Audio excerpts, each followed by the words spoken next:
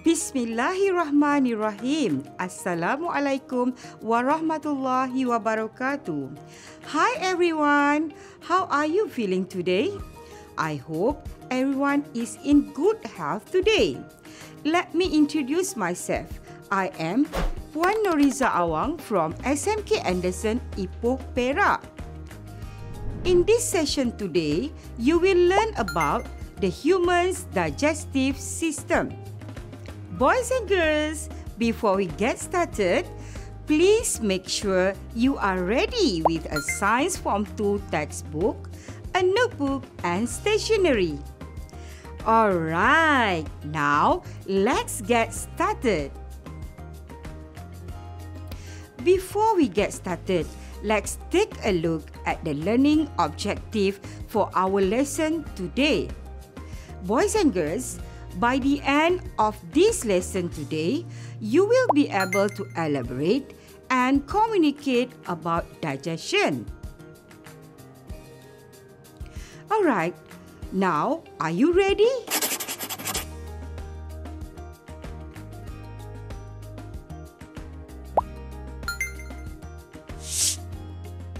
Stomach rumbling is the sound of your stomach and small intestines engaging in the digestive process.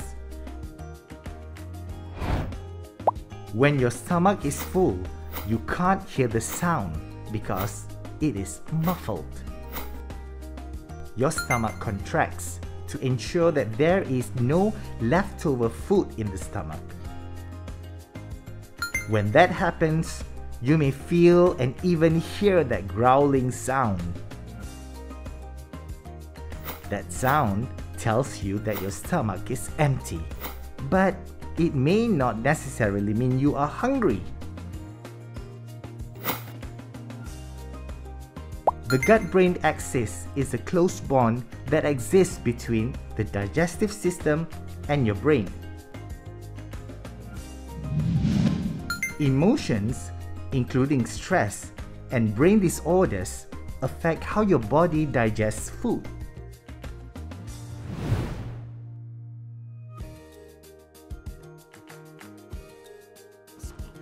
Boys and girls, have you eaten today? I'm so hungry. Look what I have here. What will happen to the bread after I had eaten it? Wow, that is correct. It will be digested.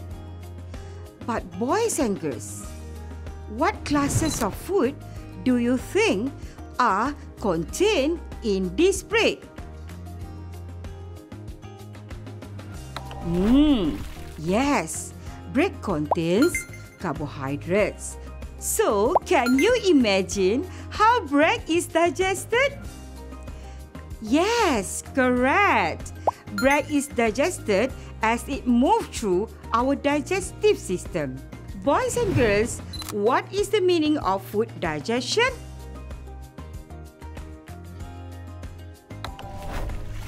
Food digestion is the process of breaking down food that is complex and large into molecules that are small, simple and soluble so that they can be absorbed by the cells of the body.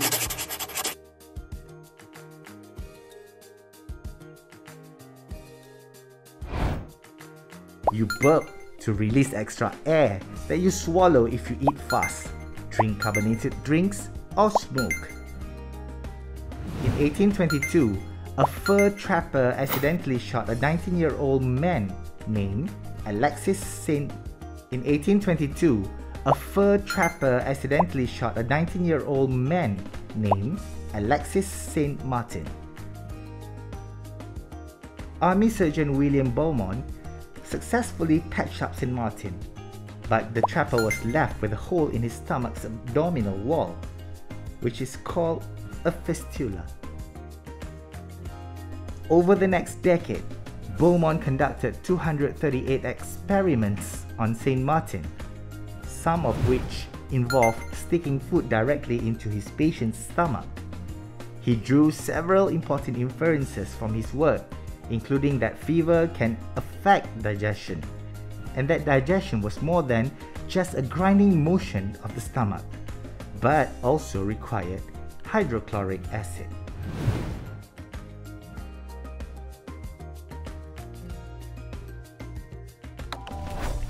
Classify the process of digestion.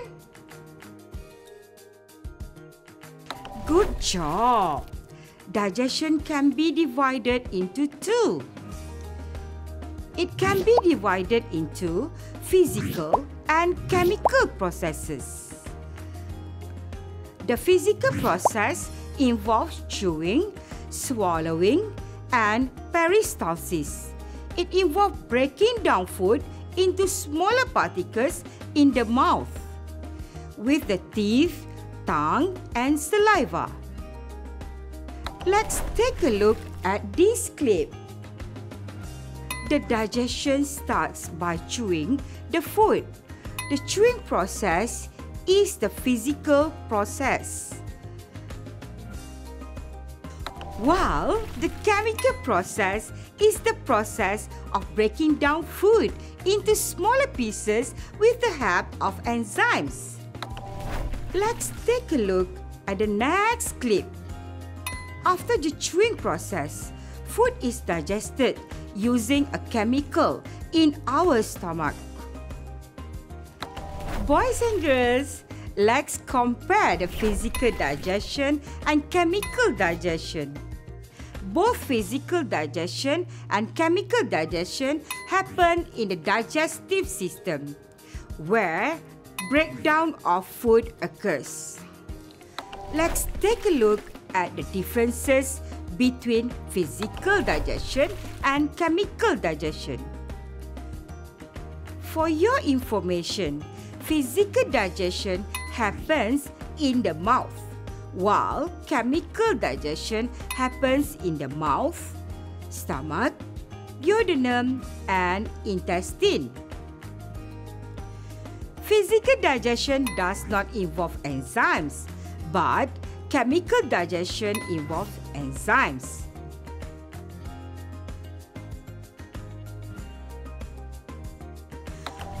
Boys and girls, let's take a look at this picture. This is the structure of the human digestive system. There are 7 organs involved in this system. Let's check it one by one.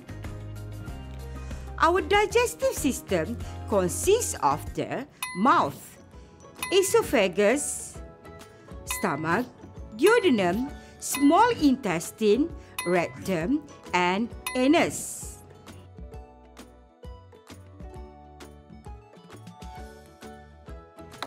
Now, boys and girls, let's take a look at this picture.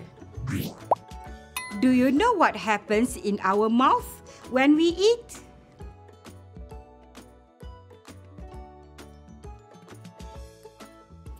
Aha! Food is chewed by the teeth, and the particles of food are softened by saliva. But why? In the saliva, there is salivary amylase. It breaks down starch into maltose.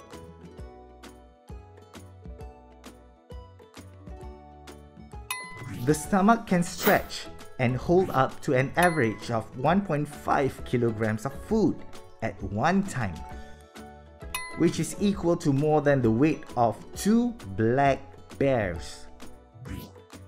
Gastritis, or gas problems in the stomach, is a condition where the stomach membrane layer gets disturbed and leads to the secretion of acids. Once these acids come in contact with the stomach walls, it gives rise to pain and discomfort. This condition ultimately leads to a problem called gastric. There are many reasons behind the heavy gastric problem, from regularly being on empty stomach for a long time, or excessive intake of unhealthy or spicy food, to taking alcohol, stress, Tension and anxiety are also major reasons behind multiple complications related to gastric. Another simple yet important reason is the habit of not chewing food properly. Internal infections can also give rise to gastric problems. Some other reasons are Helicobacter pylori. It is a bacteria that lives in the mucous lining of the stomach. If not treated on time, this infection can lead to ulcers and, in some people, stomach cancer. Bile reflux, a backflow of bile into the stomach from the bile tract. How to control gastric? If you are wondering how to solve gastric problems at home, here are a few simple tips. Drink plenty of water. Include lemon juice in your diet. Drink warm water. And use baking soda and lemon, peppermint, apple cider vinegar mixed with water, cloves, and lactose supplements in your diet. Drinking a glass of cold milk, buttermilk, and mint juice also helps. You can also try drinking tea. A warm cup of fennel, chamomile, or ginger tea can help you solve stomach bloating, the root cause of gastritis. You should eat healthy meals. Include whole grain foods, fruits, and vegetables in your diet. You can exercise and eat healthy by preparing meals at home whenever possible. Try to avoid fried food and junk food as much as possible. You should also aim to eat smaller meals. If you are used to eating larger meals, start breaking them up so that you eat smaller meals throughout the day. This can help curb abdominal pain and gastric problems.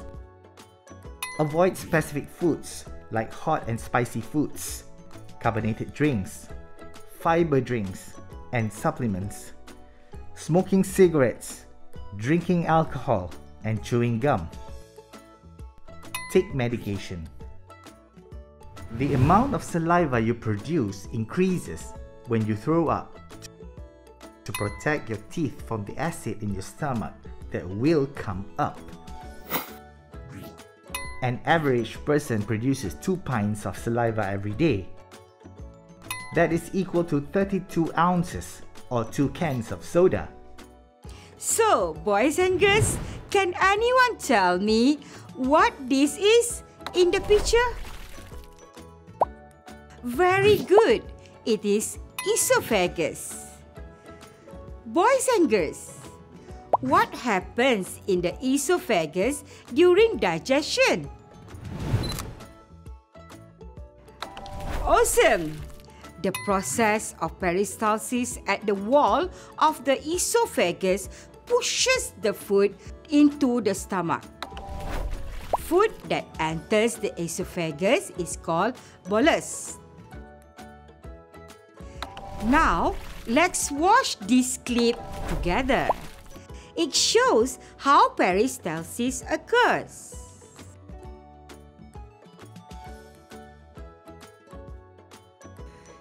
So, boys and girls, from the clip, we can see the process of peristalsis.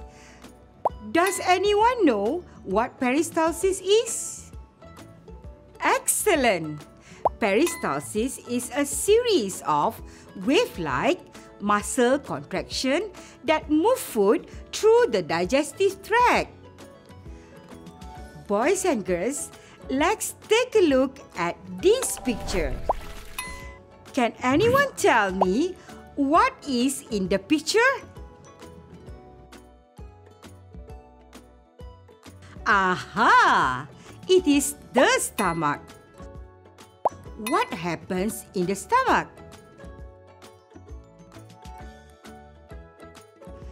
In the stomach, protein starts to be digested.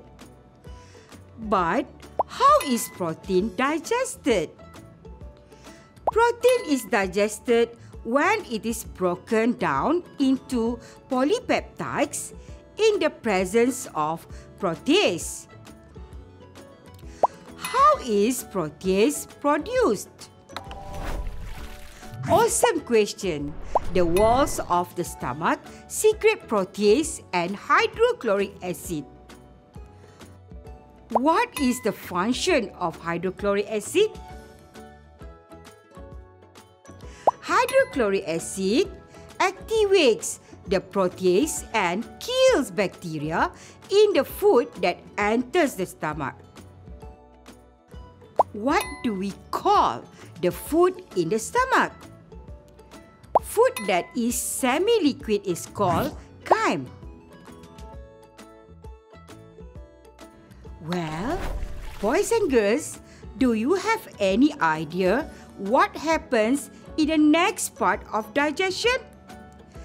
Let's find the answer together. Food enters the first part of the small intestine, that is the duodenum. Besides the duodenum, the liver is also involved indirectly in digestion. The liver produces bile that is stored in the gallbladder. The bile emulsifies fat into small droplets and neutralizes the acid in the chyme. Other than the liver, the pancreas produces pancreatic juice, which contains the enzymes amylase, protease, and lipase. Pancreatic amylase digests starch into maltose. Protease digests polypeptides into dipeptides. Lipase digests fat into fatty acids and glycerol. Now, boys and girls, let me ask you a question. Do you know how a person gets nutrients from the food? Aha! The small intestine carries out most of the digestive process, absorbing almost all of the nutrients you get from the food into your bloodstream. The walls of the small intestine make digestive juices or enzymes that work together with enzymes from the liver and pancreas to do this. The small intestine secretes the enzymes maltase and protease. Maltase digests maltose into glucose. Protease digests dipeptides into amino acids. Now, what happens to the undigested food in our body? The undigested food will enter the large intestine. Let's look at the picture. It shows the large intestine. Here, in the large intestine, the process of water reabsorption happens. Boys and girls, how are you doing so far? I hope you are still with me. Let's look at this picture. This is the rectum. Food that is undigested, which is known as feces, enters the rectum and is stored here. Now, what happens to the feces? Let's look at the picture. It shows an anus. Feces is excreted from the body through the anus.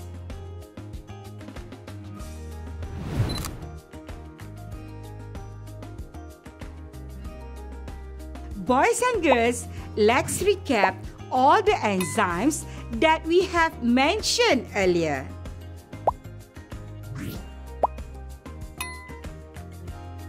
Boys and girls, What are the examples of enzymes that are involved in digestion?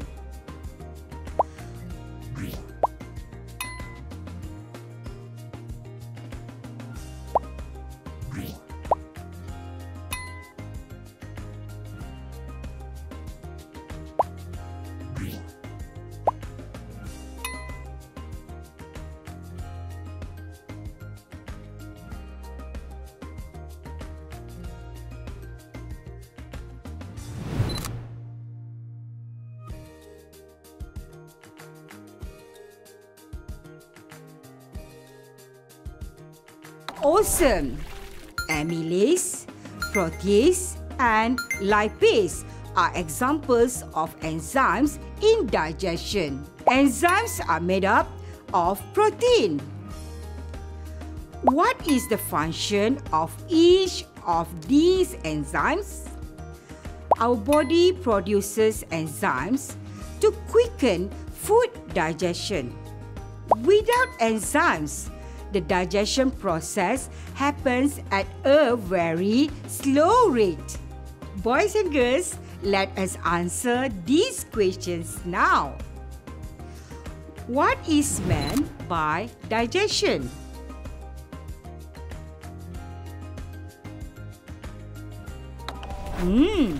Good job, boys and girls. Food digestion is the process of breaking down food that is complex and large into molecules that are small, simple, and soluble so that they can be absorbed by the cells of the body. How are you doing so far, pupils? I hope you can stay with me for the next part of our lesson. Now, let's try to answer the following questions. Question 1. Identify parts T and W.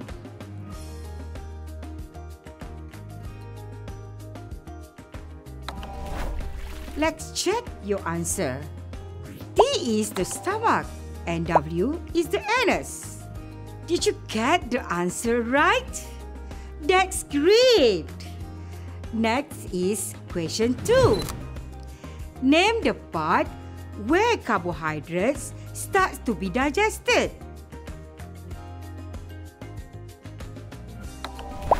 Mouth. Alright, now let us move to question 3. Where does protein digestion begin? Let's check your answer. Wow! Amazing! Your answer is correct. Protein digestion begins in the stomach.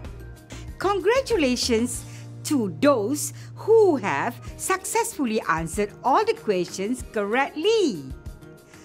Boys and girls, you are now able to elaborate and communicate about digestion. I hope you have enjoyed today's lesson. Thank you for joining me today. Until we meet again, see you in the next class. Thank you and goodbye, everyone.